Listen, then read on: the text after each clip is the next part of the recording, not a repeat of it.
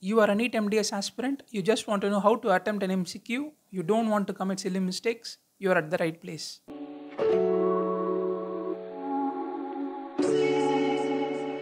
Hi, hello and welcome to Dr. Ashwinth Dental Info.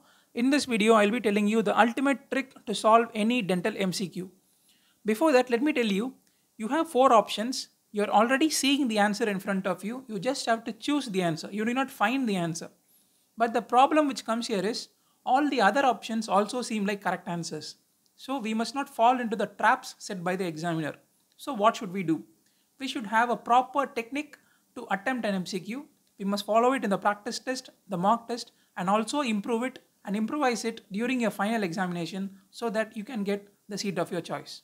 Coming to the techniques, the first thing is you read the question and answer completely. You read the question fully, you read all the 4 options and then come back to the question and then try attempting the answer. Normally what we do is, as soon as we read the question, we try attempting the answer, and that's where we go wrong. You read the question, you read all the 4 options, read the question again and then try attempting. This is the first technique. If you follow this technique, there is high chance that you will never commit silly mistakes. The second thing is identifying the distractors. As I said in the previous video, a few things like all of the following are something except, and then words like not, meaning to say in a question there will be like, these procedures do not require gingivoplasty, and in case we miss the word not, the question actually makes a different sense. So we must be careful about that, other than all of the above. And there is another concept called as the double distractor question, which I will be discussing later in this video. So this is what. And the next thing is visualizing your condition. You are reading a question, you are reading the answer, and you still cannot get to the correct answer. You must visualize it. What I'm meaning to say is, there will be a lot of general questions with general symptoms, like the patient has arthralgia, weakness, and he has multi-system disorders, and he has rashes all over the body, his face, arms, etc. And you cannot particularly derive at an answer. But when you visualize the condition, you are visualizing like he or she has rashes on the face. You immediately get the answer as malar rash and the disease is SLE. So that's what visualizing the condition will actually do. And the next thing you can do is, if you cannot derive at an answer, you just need to remember where you studied, in which book did you read, in which chapter did you read. Come to a point. For example, if you are reading pharmacology, if you get a question on pharmacology, just remember in which place you studied pharmacology. Okay, I studied it in my bedroom. Okay, that book had pharmacology. This must be in the chapter 6. So I read the question somewhere around here.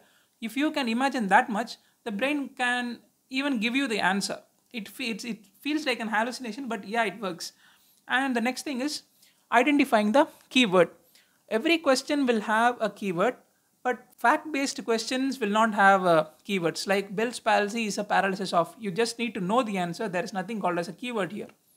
But when there are long questions, when the question is around 10 to 12 lines, and you read the huge question, there will be 2 to 3 keywords. If you find them, you can almost find the answer straight away. So identify the keywords. You have done all this now and you have arrived at an answer. What you must do is, you put the answer in the question and verify that.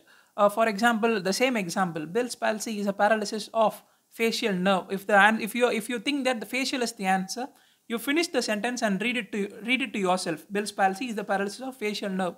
If you find it is feeling uncomfortable reading that sentence, there is high chance that it is going to be going wrong, and this can be done only by practice.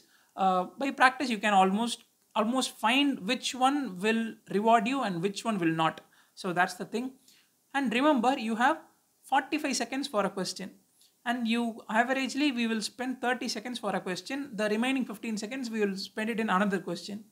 But just know that time management is a very important factor, and the time you lose in one question will be utilized in the other question, so the time will be ideal for you.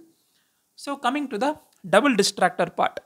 What is a double distractor part? I will tell you with the live demo. So see this MCQ. The MCQ goes like this. The following condition does not create gingival defects necessitating gingivoplasty except, and the options are given below. If you are seeing the question and you are directly trying to arrive at an answer, you can arrive at the answer as anag, but it will take some time because there are a lot of distraction which is does not create the following conditions, all the following, does not, except, and things like that. So what you do in double distraction is, you eliminate the odd words and you eliminate the negative words. The odd word is a except, so you cancel it, and the negative word is a not. So now if you read the question, the following condition creates gingival defects necessitating gingivoplasty, and you can easily arrive the answer as anagnav. So this is what double distraction actually is. And also be careful about the single distractors like except, other than, as I said previously in this video. So the take home message today is read your question and answer fully. Visualize the condition. Identify the keyword. Check your answer twice. Identify the distractor. Remember, we have 45 seconds for each question. Think where you read that question during your preparation. Don't skip a question without reading it completely. Just know that you already have the answer in front of you and you just have to choose the right ones. I wish you to choose the right ones, and if you wish that this video deserves a like, please give me one and subscribe. I also have an Instagram page where I post a lot of content based on dentistry and NEET MDS preparations. Do follow me there too. Thank you.